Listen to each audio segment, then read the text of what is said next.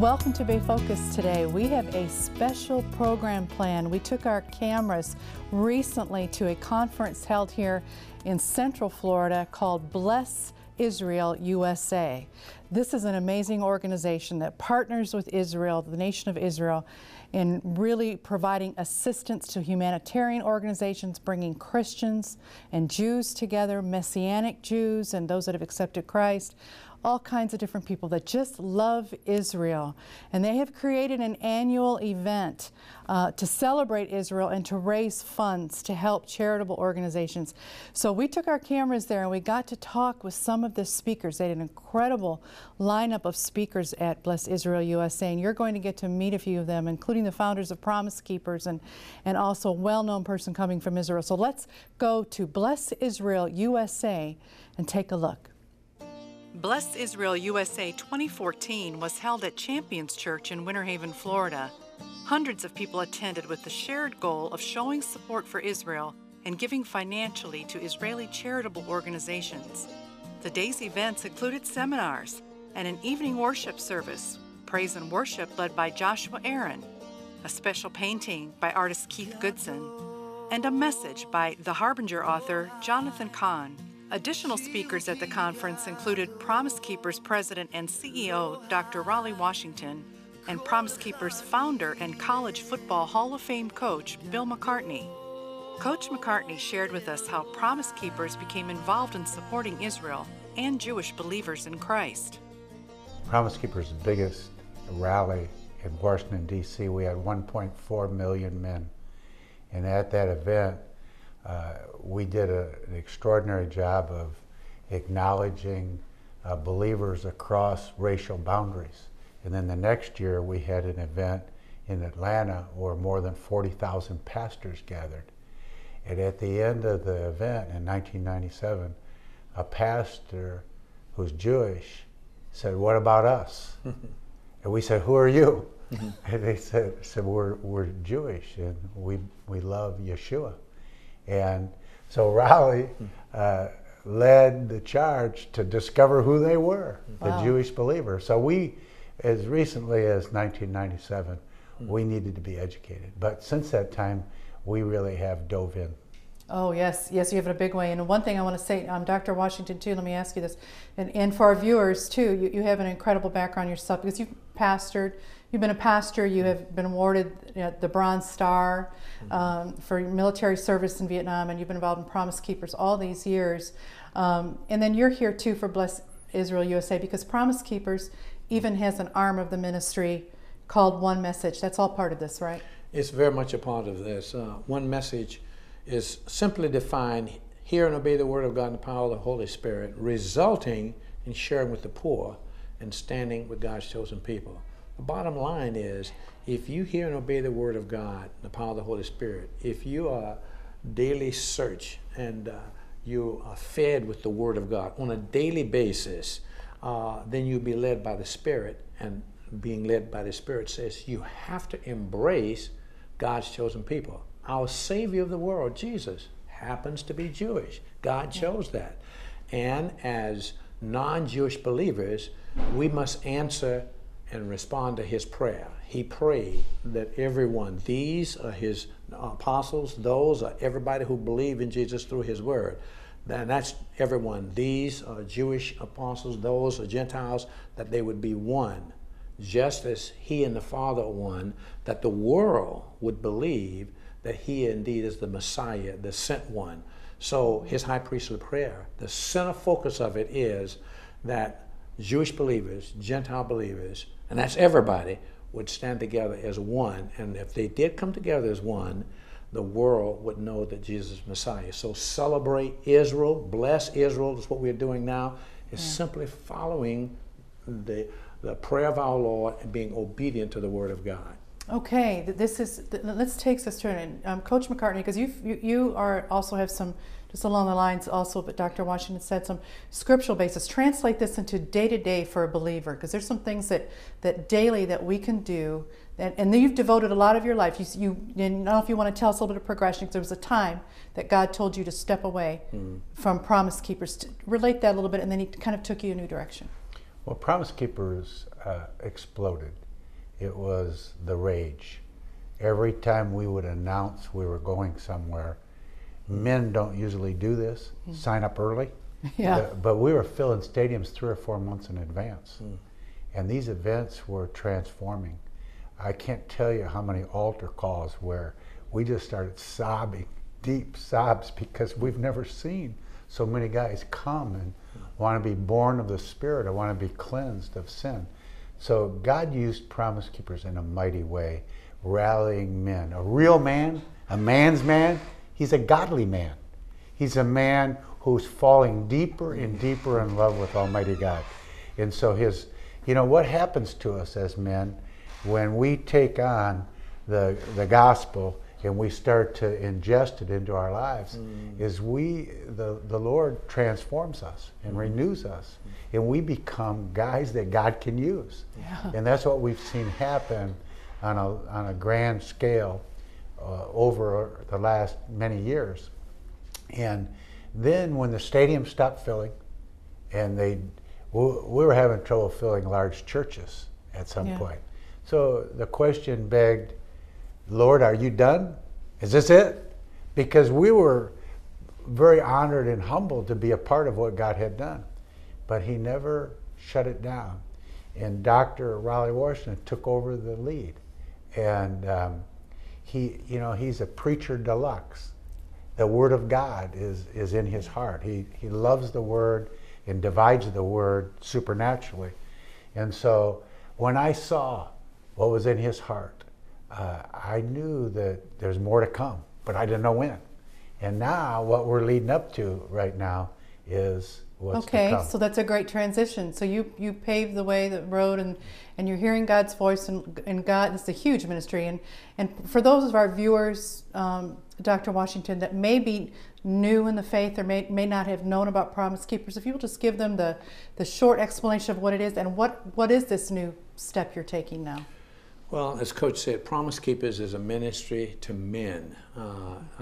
Transforming men worldwide has been the focus of Promise Keepers. Now, the Promise Keepers' focus is to transform men so that they may transform their world.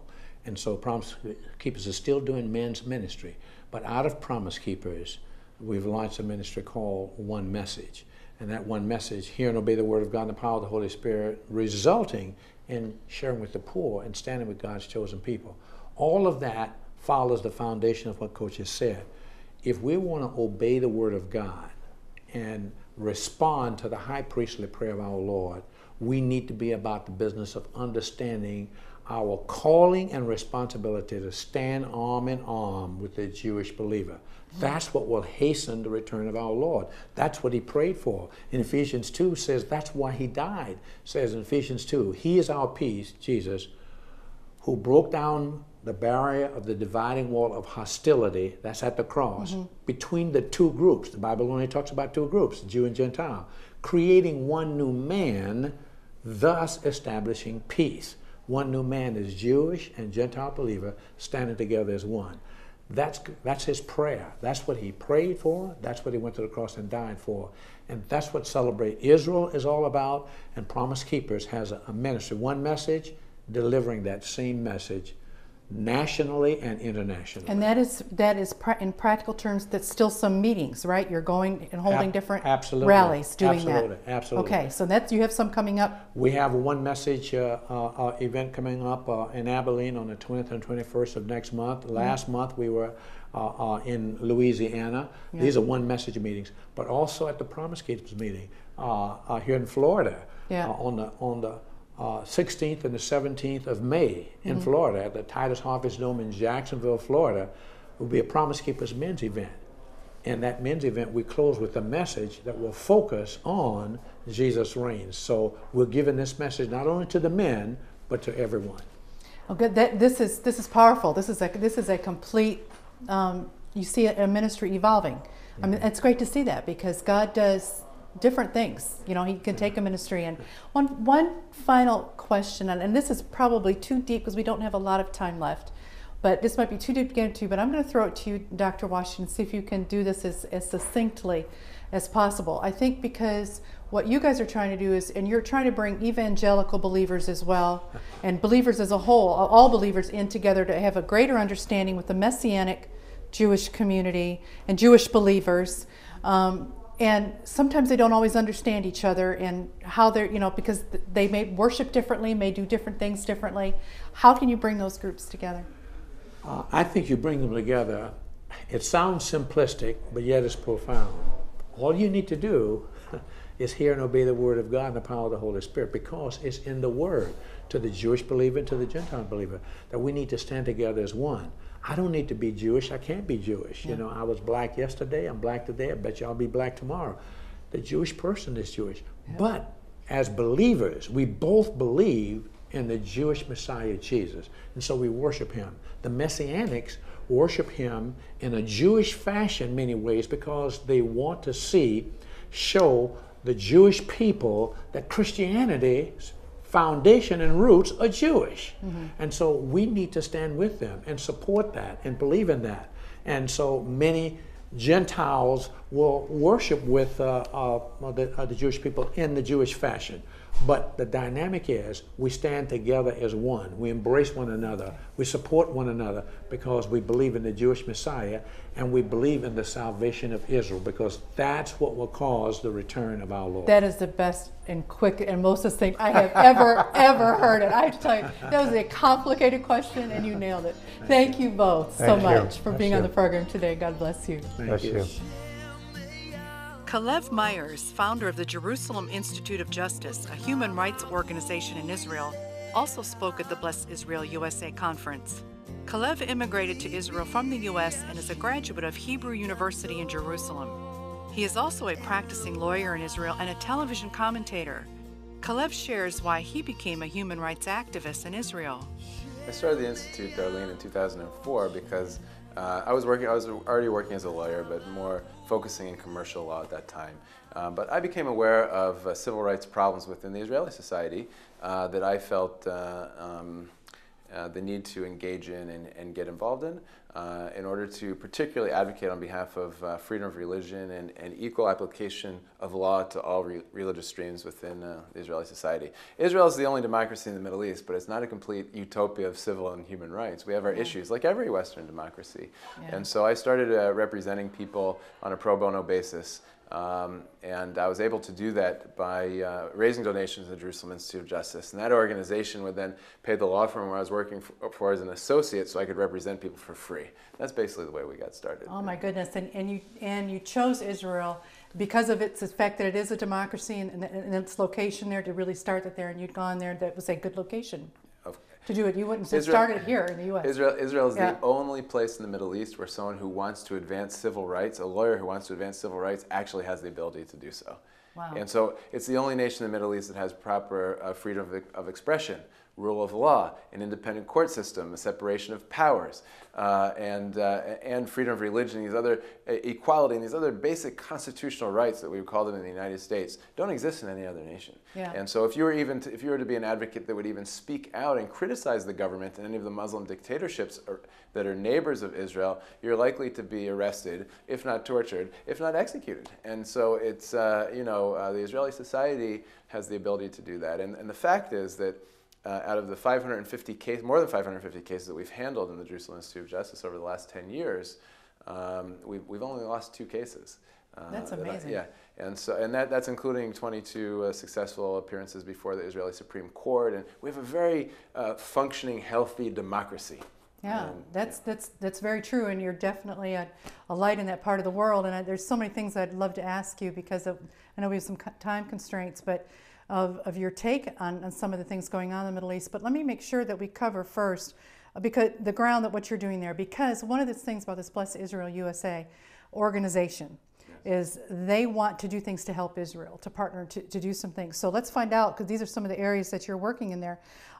Human rights is the overall term with the Institute of Justice, but that translates into some distinct areas. And there's one of them I'm thinking is human trafficking, but it has a little bit different face in Israel, doesn't it? That's right. Israel was a major destination of human trafficking. If you go back a decade ago. And in 2006, we found ourselves in a terrible place on the TIP report, which is a report that's done by the State Department, Trafficking in Persons. It's, by the way, it's a little bit of a hypocritical report, because the one nation that's never critiqued is the United States, where you have 150,000 people being trafficked in, and major traffic per year, major trafficking problem. But Israel was put in a bad place, which then actually jeopardized our ability to receive funding and support from the United States government. So the Israeli government started getting engaged in an effort to crack down on human trafficking. Human trafficking was illegal, even at that time, but it wasn't being properly executed or fought by our government. They weren't enforcing the laws so well. So the numbers back then would have been up to around 5,000 women a year were being trafficked into Israel. The normal story was most of them were coming from the former Soviet Union, countries like Moldova, Uzbekistan, Ukraine, etc. They'd have false human resources companies there that would advertise work in the Middle East. The women would sign up for the program. When they were en route to the Middle East, they would be abducted, stripped of their identity papers, of their dignity, and then smuggled with the help of Bedouin tribes across the Sinai-Israeli border into Israel and put to forced sex slavery. This was happening to thousands of women. The Israeli government got engaged and started enforcing the anti-trafficking laws. Also, the smartest thing our government did was eventually build a fence on the Sinai-Israeli border, which stopped a lot of it. Those numbers have now decreased to maybe a couple hundred women, maybe, per year are being trafficked in. During those years, the Jerusalem Institute of Justice was fighting human trafficking in two ways. Number one, we participated in a coalition of organizations that helped break up the biggest trafficking ring in the Middle East. It was a Cyprus, Russia, Israeli group. We did a lot of translation of documents from Hebrew, of testimonies from Hebrew into Russian when this trafficking group was actually tried in Russia and convicted. And penalized, and helped to break up that group. And we also gave pro bono legal representation to women that had been trafficked into Israel and were trying to break out of the cycle. And so, for instance, we had a few cases of women that were purchased by a client of a brothel, and then they had children, and when the relationship broke up, the father would claim sole custody of the children and then report the woman to the Ministry of Interior as an illegal alien to try to get her kicked out of Israel. So we had to fight two legal battles, one in the family court to keep the custody with the mother, because you don't want these type of men being responsible for children, and number two, before the government, to keep the women in Israel. And we were successful in all those cases. But as the numbers of human trafficking decreased slowly, we changed our focus in our organization to fighting prostitution. Yeah. So instead of swatting at mosquitoes, we're trying to dry up the swamp, dry up the demand for prostitution in Israel, which is really what's feeding human trafficking. Prostitution is not illegal in Israel yet. That's the part that I didn't know until I looked into this. Yeah. That's harder to fight. You're going against what people think of it if it's illegal. It's hard to fight. Not just because of public perception, because it's a multi-billion-dollar industry with a lot of money and a strong lobby, like in many of the nations where it exists. But we helped to draft a legislative initiative based on a Swedish legislative model which criminalizes the client. So in many countries, like the United States, for instance, both the pimp, the John, and the prostitute are criminals, but the prostitute is usually the one that ends up being arrested and prosecuted because she's the most vulnerable person. Well, we see the prostitute as a victim. In other words, it's a statistical fact that over 80% of the women who end up in the prostitution were somehow sexually harassed or abused when they were young women and they lost their human dignity, etc. So we see them as a victim, so we want to criminalize the client. And it'll make it a criminal offense to purchase sex slavery in Israel. Israel gets criticized a lot for its points of views in the Palestinian-Israeli conflict, and the very fact that that they're occupiers supposedly, but you try to show light on human rights abuses in the Palestinian hierarchy as well, and the leadership there, and then also you have a lone soldier project. I don't know if you can hit those two in some of your bullets quickly for us, because you're actively involved in those two. Then I have one final question for you. Yeah, no problem. Israel is being obsessively condemned as the greatest abuser of human rights in the Middle East, which is completely infactual and unbased in reality. If you compare the freedoms we have in the Israeli society compared to the Palestinian Authority, which is a governing entity, an interim governing entity, which was given responsibility to certain areas beyond the 1949 armistice lines and was under the Oslo Accords of 1994 and is supposed to eventually become a Palestinian state, they've proven themselves to be terrible abusers of human rights. And the thing is that if you're a Palestinian living under the Palestinian Authority, you have no ability to speak up about these issues. I can't represent them in the Palestinian Authority, people who are being abused, because I'm not licensed to practice law there. But what I can do is expose these abuses to the world so that the entities that are funding the world, the international community, which is the United States and Europe, which are giving a combined amount of $1 billion a year to the Palestinian Authority, should start monitoring these funds. I think we should expose the human rights abuses so these entities start monitoring the funds to make sure they're being leveraged to advance the welfare of the Palestinian people and advance human rights, because it's not happening on the ground today. For instance, over the last year and a half, 3 men received prison sentences in Palestinian courts and the Palestinian Authority simply for posting a joke or criticism regarding President Mahmoud Abbas on their Facebook page. And to think that you can somehow, and they're put in prison. And so to think that you can somehow speak up and have some kind of freedom of expression to critique the government, etc.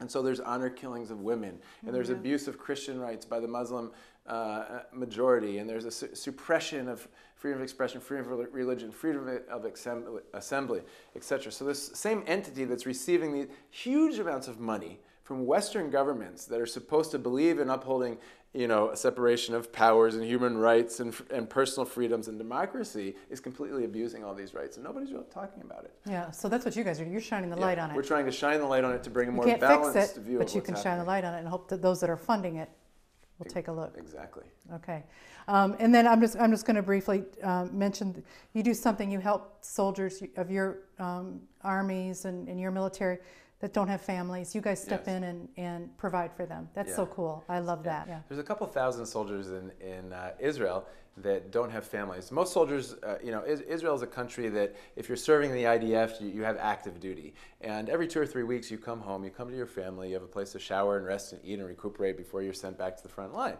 The lone soldiers, these people we call lone soldiers, they don't have any family framework. So they could be new immigrants that have come by themselves and serve in the IDF.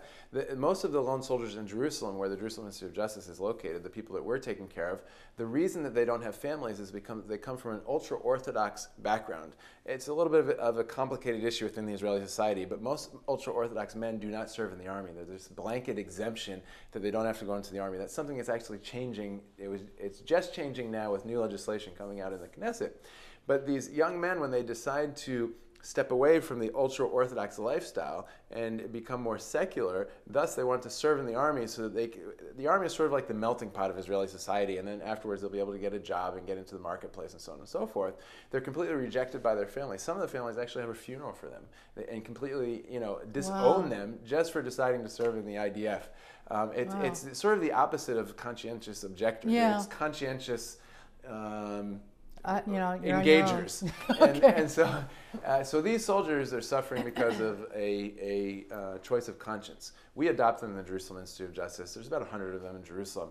We feed every weekend for a Friday night what we call Kabbalat Shabbat, which is the traditional Jewish meal. We feed them in a hotel that's owned by a friend of mine, and then over the holidays we give them gifts and have events for them and mobilize the community and really become a family for people without families. I think it's an incredible thing that you do, and it's different from some of the other things you do in the organization. All right, a final question. You're here at the Bless Israel USA event. Why do you think it's important for you to come from Israel to talk to a Christian group like this, and what do you hope to accomplish with that? I felt it was important for me to come because there's an erosion of Christian support for the state of Israel today, which I think is very dangerous to the future of our nation. The traditional Bible-believing conservative evangelical movement, which sees Israel as a fulfillment of biblical prophecy, is going to continue to stand with Israel. But more mainline churches are getting behind movements now to boycott Israel, divest from Israel, to sanction Israel, because they're buying into rhetoric and propaganda from pro-Palestinian sources that are painting Israel as an abuser of human rights, as an apartheid state, and an abuser of justice, etc. I'm coming as a civil rights, human rights advocate who's challenged my own government on many issues and saying, wait a second, friends, Christians who love Israel need to understand that if you want to advance justice in the Middle East, support the only democracy in the Middle East. And I'm here to encourage Christians not to run away from the justice dialogue, but to embrace the human rights dialogue as a reason to support Israel. The Bless Israel USA organization will continue to host events in the years ahead as they work to unite business, ministry, and community leaders together to support Israel.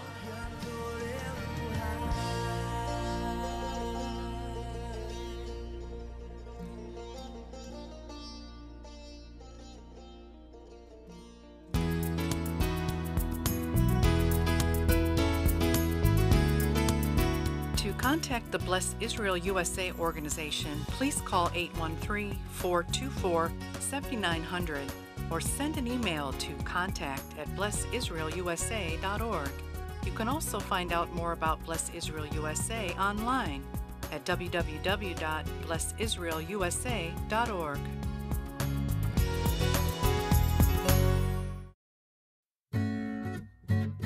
The Christian Television Network is all about proclaiming the gospel all over the world. It's about connecting you with your local community. It's about family and everything that affects the home. CTN is about keeping you fit in spirit, soul, and body.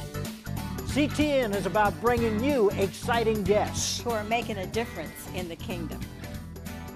At CTN, we're about being here for you anytime, day or night.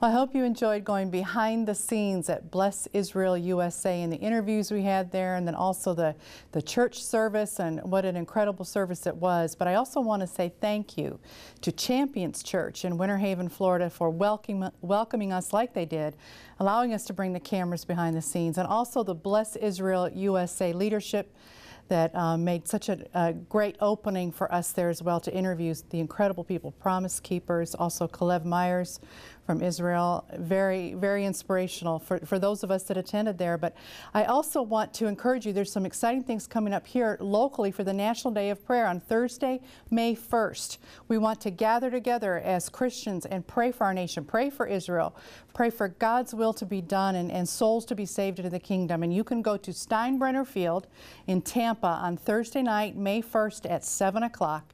And you can gather with all kinds of churches and people that are going to be praying and praise and worship. And then also at Bright House Field in Clearwater on the Pinellas County side at 7 o'clock as well. An incredible event they have every year. Again, bringing people from all over that come together to pray for our nation, pray for our communities, pray for our families. You don't want to miss these two events. And these are opportunities for you to make a difference and with your fellow believers to pray for God's will to be done in our nation. I want to thank you for tuning in this week. And you know, the theme today, too, in the show, Pray for Israel. Let's pray for Israel. God will bless us if we do. I will see you next week on Bay Focus. May God richly bless you.